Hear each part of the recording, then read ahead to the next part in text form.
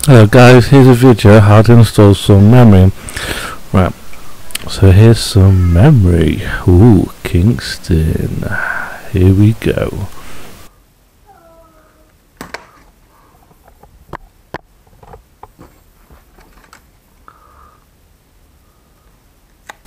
I'll put some part numbers in the description of the memory.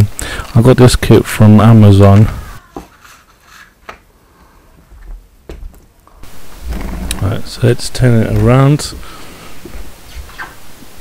Right, there's two thumb screws on the back of the server. If you just undo them,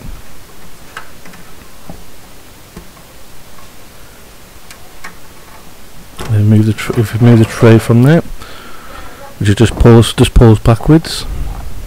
Right, if I turn the server around, as you can see, the memory slots are there. There's only two memory slots though. So you can only put two in, and the maximum for the Gen 8s are 16 gig, so you can't put more in than that.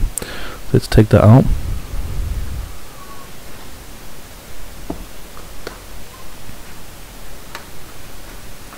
And let's put this one in, and just slots in.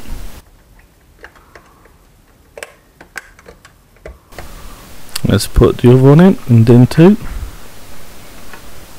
Again, just slots in.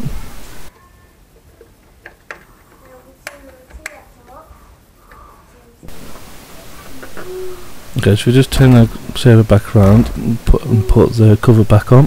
So you just slide the cover over it and slide it forward, and then obviously just make sure it's secure. There we go, it's gone through, and screw the thumb screws in.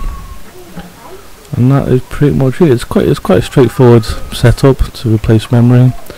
And then once that's it, well, it's giving a good clean. I've had it for a while now, it's a bit filthy. And once that's it, just boot it up and that's all done.